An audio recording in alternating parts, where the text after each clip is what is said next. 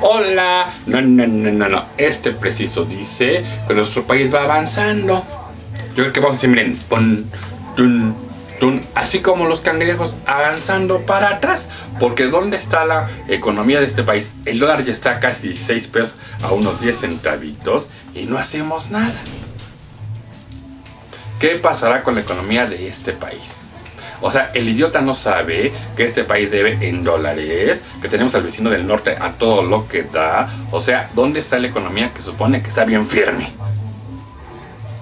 No. El empleo se va a caer a todo lo que da. Las empresas van a empezar a cerrar y el dólar sigue cayéndose a cachos en México. Nuestro peso más devaluado que Matusalén. No. Así es que cuidadito y ahorren en el banco, porque amigas van a salir con que ya se perdió el dinerito y nada de que la economía está bien, se está cayendo a cachos. Creámosle el preciso. ¿Tú le vas a creer? Y me hago como los cangrejitos.